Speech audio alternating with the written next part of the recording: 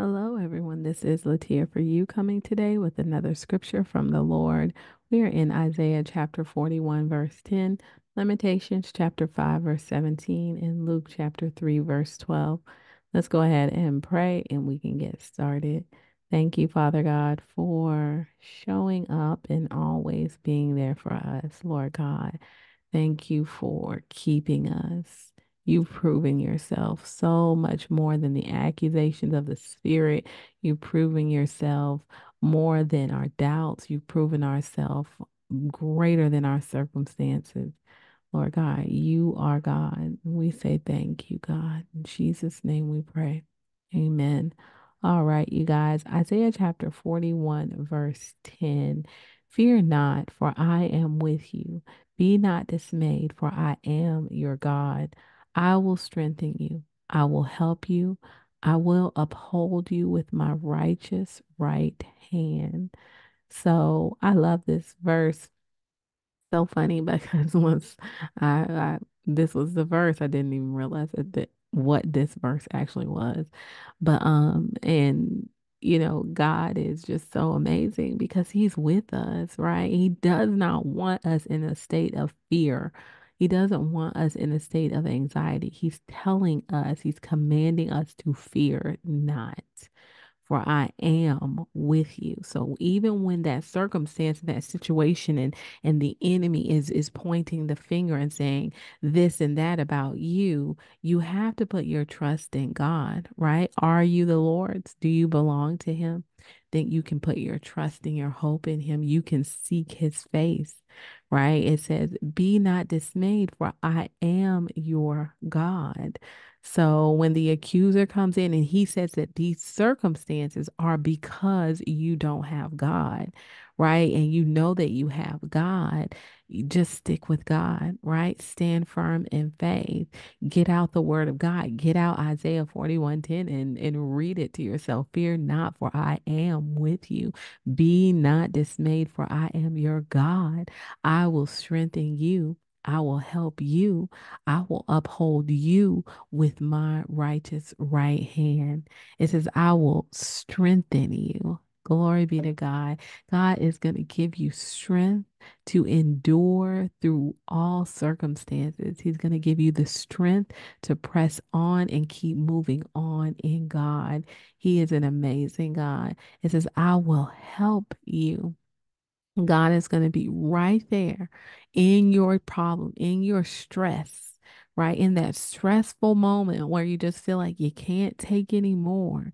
He's right there. He's saying, I will help you, right? When nobody else is there for you, he's going to be your help. And when no one will pick up the phone, he's going to pick it up, right? When no one is there to see your tears, he sees your tears. He keeps your tears in a bottle, the Bible says, right? He has keeping a track record and he's gonna repay you back for any loss and stress and strain and agitation that you have faced in this world. Remember, if you suffer with him, you're gonna reign with him. It says, I will strengthen you, I will help you, I will uphold you with my righteous right hand. God is going to keep you lifted up, meaning from the attacks of the enemy, as the enemy is trying to sift you and trying to do all these things to you. He's going to hold you up. He's going to be the strength that you need. He's going to be the thing that you are resting on, that foundation.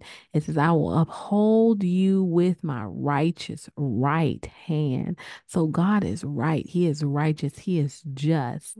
And when you hear about that right hand, you're thinking about the hand of blessing. God is going to hold you up in blessing. He's going to hold you up in strength, and he's going to hold you up in righteousness. God's got your back. Amen. So when you know that he's your God and you're putting your hope and your trust in him, it's regardless of the circumstance. It's from the inside out, right? So yeah, the outside may be doing some things, right? But guess what?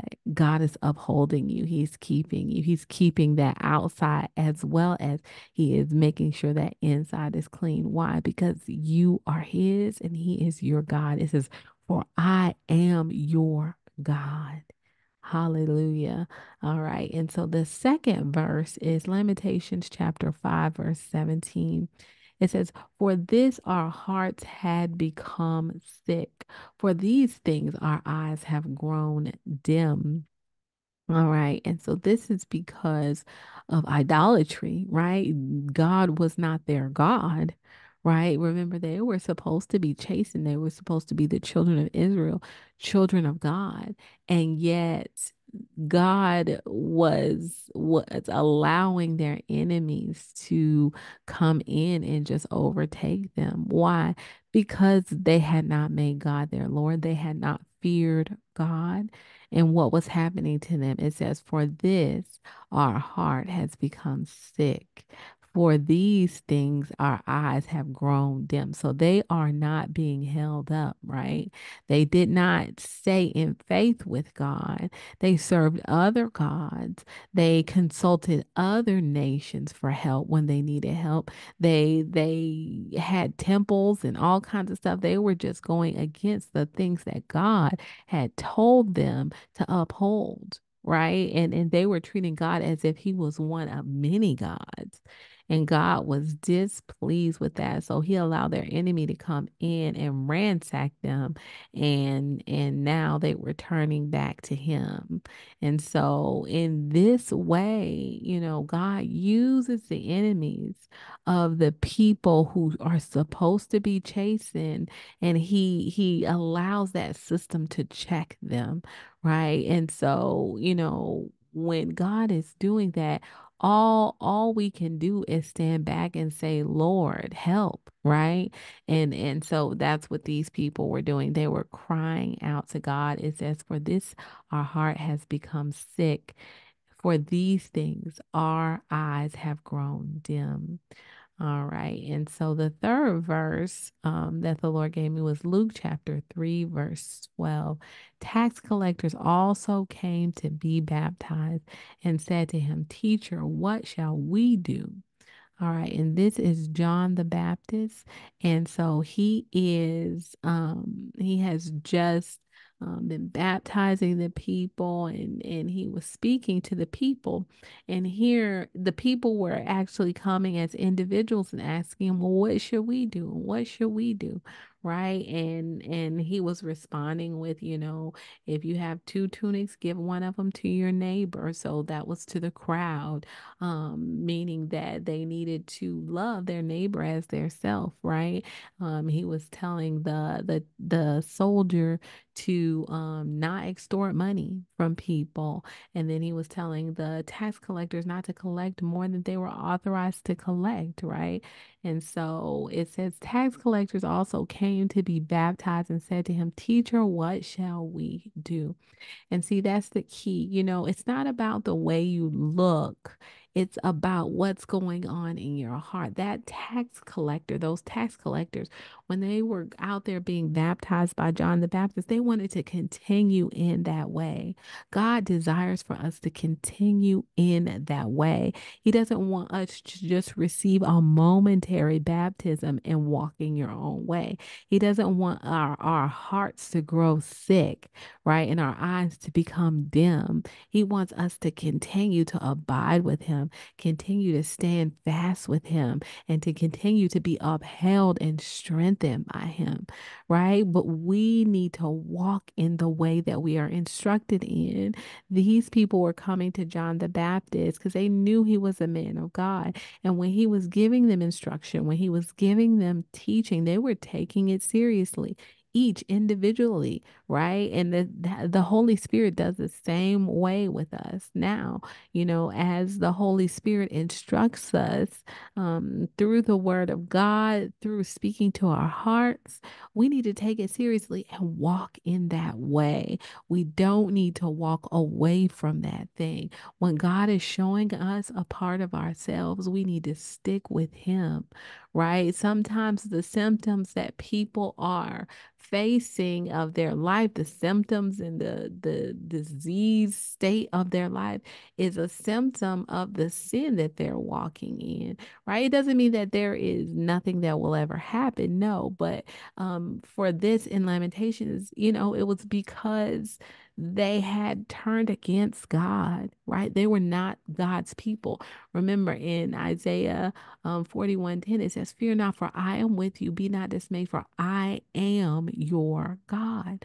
I will strengthen you. I will help you. I will uphold you with my righteous right hand." You have to turn to God. You must first believe that He is, and He is a rewarder of those who diligently seek Him. You must first turn to Him. You have to give in and let Him know that He is your God, and He is going to just bombard you with that love and that keeping nature that He has, so that you can be blessed and you can continue to walk in the blessing. Amen. All right, you guys, let's pray. Thank you, Father God, for this word. Thank you for keeping us and guiding us and upholding us with your righteous right hand, Lord God. Help us to not have fear. Help us to not be dismayed. Help us to be strengthened by you and upheld by you. Lord God, forgive us for our sins. Help us to walk in your way. When you tell us something about ourselves, help us to keep walking in that direction that you have pointed us in and not turn away from it, Lord God. In the mighty name of Jesus, we pray. Amen. All right, you guys, take care and be blessed.